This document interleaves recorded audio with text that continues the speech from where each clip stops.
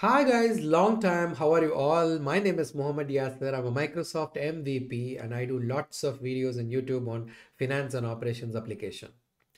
I recently also launched a ultimate masterclass on finance and operation, which is the only course available on internet where every single aspects of finance and operations is covered and they are in one place, which will be an ultimate reference material or a starting point for anybody getting started with a career in finance and operation. Please do check it out. The link is in the description. Okay, with that note, so today's video is on, as you would have already noticed in the title, on landed cost scenario using a purchase order and a charge code. Charge code is not a new concept for us. We've already seen charge codes in the past, and we all know that the charge codes usually used to handle those additional handling fee or a transportation fee as a part of your purchase process. But a lot of my subscribers did ask some questions around how do we now pay back to those third-party vendors on all of those charge codes which are sitting in the purchase order, right? So again, this is going to be a scenario-based video, as you all like my scenario-based videos. This is again another scenario-based video for all of you. So let us first check the scenario. Let's first try to understand the business scenario and then get started with the demo. Okay. So here is the scenario. This guy is an importer, a small scale importer, and he very often imports this particular material from this particular vendor. This vendor is a preferred vendor, and we import this particular material into the facility, right? So this material is costing the vendor, costing the importer $1,000. Okay, so he would pay the $1,000 to this vendor, so we owe $1,000 to this particular vendor. But that's not it, because this vendor is not going to transport the stock to us. We rely on another third-party company who is actually a vendor too in my system. This guy is the one who is going to help me in transporting this material to me. So he's going to bring a truck and he's going to load this particular item and help me transport it. So the cost of the material, as I said, is $1,000, whereas the cost of my transport plus insurance, which he is going to charge me, $200. So $1,000 I owe to this vendor, $200 I owe to this vendor, but together my inventory cost is going to be 1,200. So I need to make sure that 1,200 is getting posted to my inventory as an inventory cost, and $1,000 is paid to this vendor, $200 is paid to this vendor.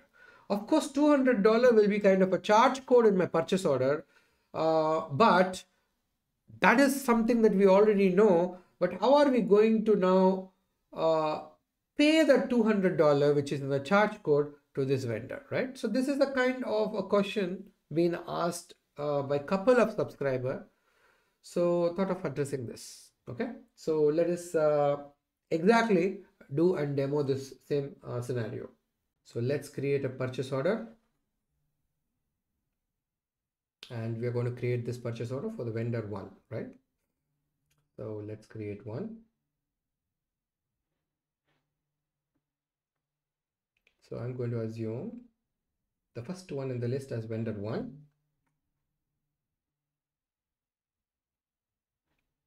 Receive it to that warehouse.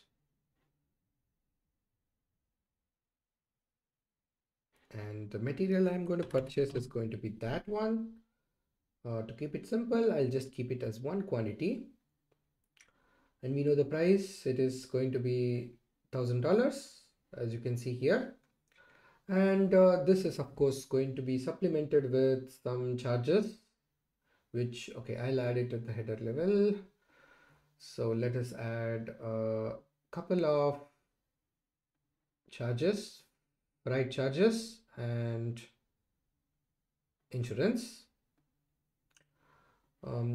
Going to keep it simple again. So this is going to be $400 and that's going to be $400 as well. So one more thing to understand here is within this particular charge code, The charge code is set up in a way that it gets debited to the item, because these landed fees or the additional charges, I want them to be a part of my item cost as well, right? The item is $1,000 plus $200, so I want them to be part within the item inventory cost. So it's getting debited to the item, and it's going to be credited to an account that I have set up. Oh, I will not use this. Maybe I will try to change this to this one. Okay, so I have set up a account with the name purchase fee, because I wanted to use a liability account. So this account is the liability account that I have created. And this account is the one where all those liability which I owe to the vendor to are going to be temporarily parked. Okay, so that's for the freight charges, and that's for the insurance. Insurance are going to be accumulated here. So they are called purchase fee. They are sitting inside the charge code. Okay, just remember that. Now let's go all the way back and process this purchase order and receive the raw material.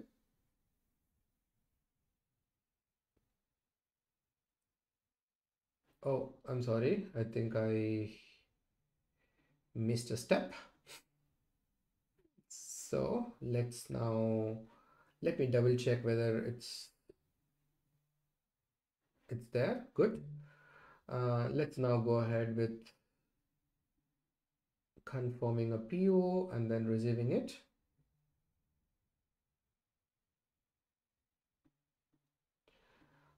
Okay, let us receive it. So as soon as we receive it, I will show you the voucher. We have seen it several times. I'm not going to spend too much time on the voucher, but I wanted to just show you the inventory cost.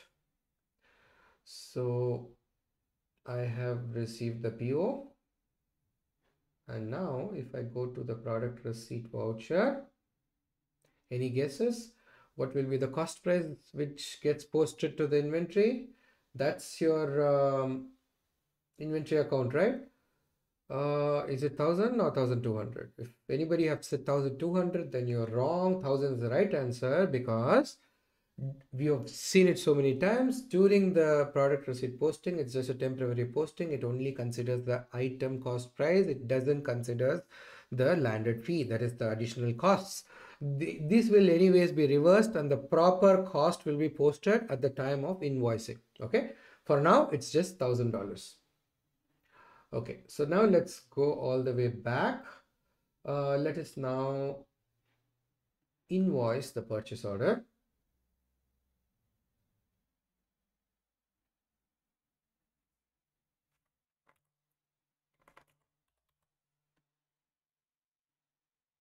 Okay, the purchase order is successfully invoiced, and upon invoicing you'll get the journal. And as you all know, at this stage the inventory account is actually posting 1200, meaning it includes your item cost price plus the additional fee of $200, and the other temporary ones gets reversed. You do not need to worry about it. Again, some journal entries are missing because I have not transferred the sub ledger. So let me quickly do this and then go back, refresh the voucher, and you will see you have the full voucher now. You see here the inventory cost is, this all matters to me. This is what I wanted to show you.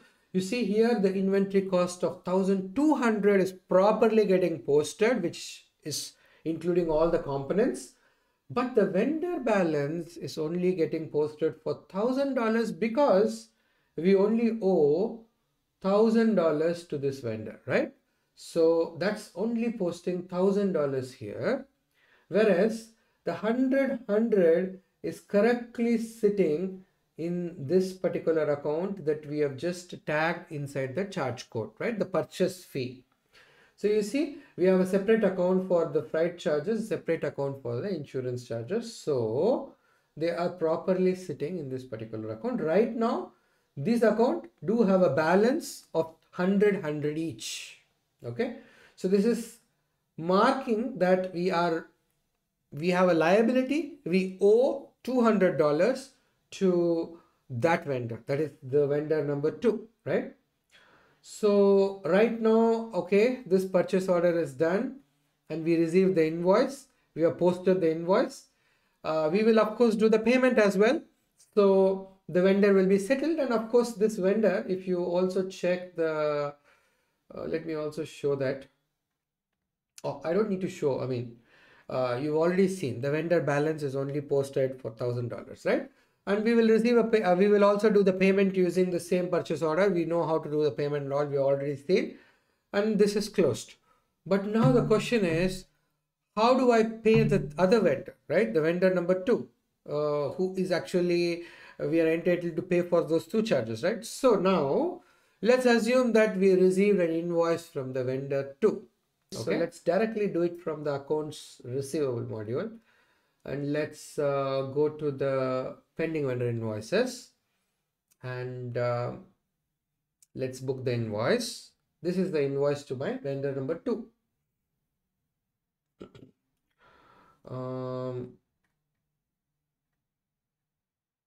Vendor number 2, as I just mentioned, it's my DTDC, and now I will add a line, and I have created a procurement category.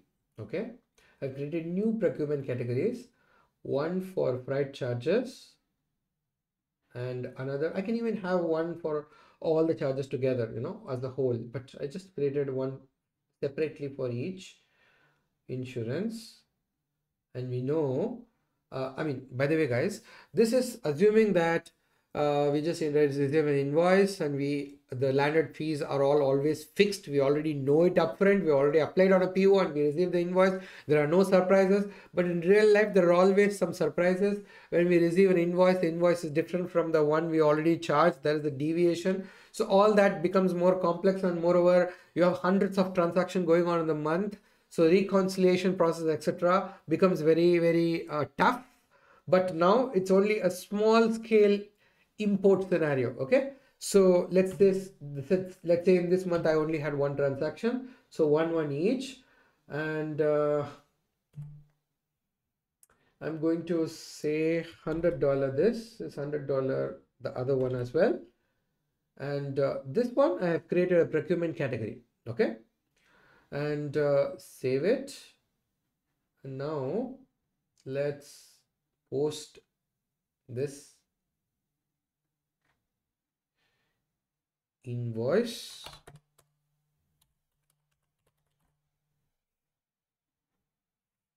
Okay, when I post this invoice, the vendor balance is getting shifted. Let me show you that. When we post this invoice, now you see here, this one has a vendor balance of $200, right? So we owe $200 to the vendor number 2, right? This vendor. So that's exactly what happened, and it's been marked in the system, and we owe that to that particular vendor.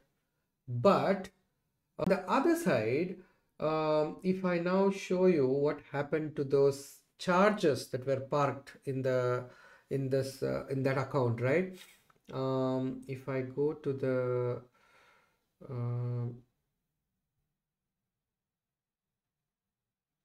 general ledger and the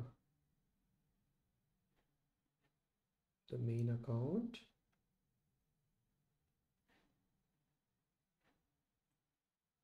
see the ones that we already did. This one, let me see if there are any subledger that needs to transfer. Okay, now let's go back. So if I go and check the transactions, you'll see that that's the original liability that temporarily got posted when we created a PO, And that's the one which actually got reversed, because when we posted the second vendor invoice, the impact of that is it actually reverses the purchase fee which is sitting here, meaning it's debits to this particular account, and then it actually credits to the vendor account. We have just seen the vendor balance sitting in the new vendor. So we have mapped this account, since we are using the category. If you go to the posting profile, inventory management posting profiles, under the purchase tab, under the purchase expenditure for expenses, I have created three categories, and against this category I have mapped the same account which is in the charge code here, and that's how the purchase invoice figures it out. Usually the purchase invoice, whenever you use a category, they will come and get debited to this account, and they get credited to the vendor, right? So that's what exactly happened, and this got reversed, and then it actually posted to the vendor, which is actual vendor account, which is actual liability for us. And now we can go ahead and settle the payments to both the vendors as usual, and all that is very usual process. I hope it is very clear. But if you or any portion of this video is not clear, is because you lack in certain concepts like charge code, or you lack in certain financial basic concepts. In that case, you will have to go ahead, click the link below and subscribe to my master course, which will give you a complete clarity on everything. Okay, guys? So thank you so much for watching this video. See you again in another video. Again, the next video will also be on a real-time scenario. Okay? Thanks. See you again.